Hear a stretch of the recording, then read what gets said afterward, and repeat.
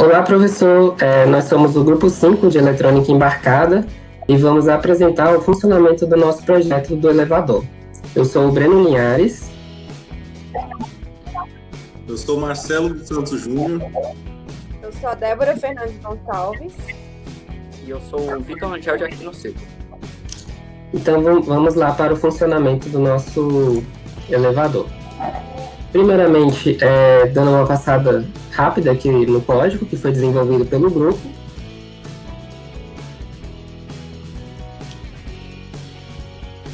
E agora vamos para o funcionamento no modelo remoto do elevador. Inicialmente ele está no andar 0, com um LED verde. Vamos fazer as solicitações dos andares. Por exemplo, andar 4. Ocorre a mudança de temperatura, corrente, posição. Quando ele chega no andar, ele fica verde e ele espera 2 segundos para as pessoas entrarem ou saírem e volta para o andar inicial.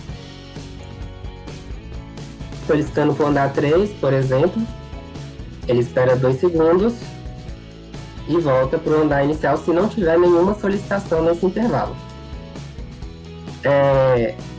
Outra coisa também é que se a gente solicitar ir para o andar 3, por exemplo, e ao mesmo tempo em que ele está voltando, eu pedir para ir para o 4, ele atende aquela solicitação naquele momento e vai para o andar 4. Uma observação interessante é ver que o LED vai variando e misturando as cores aqui. Fazendo mais alguns testes.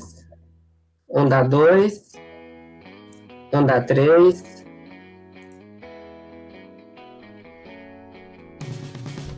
andar 4.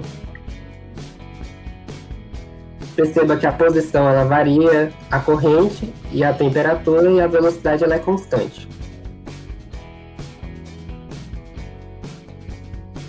E é isso. Muito obrigado e até.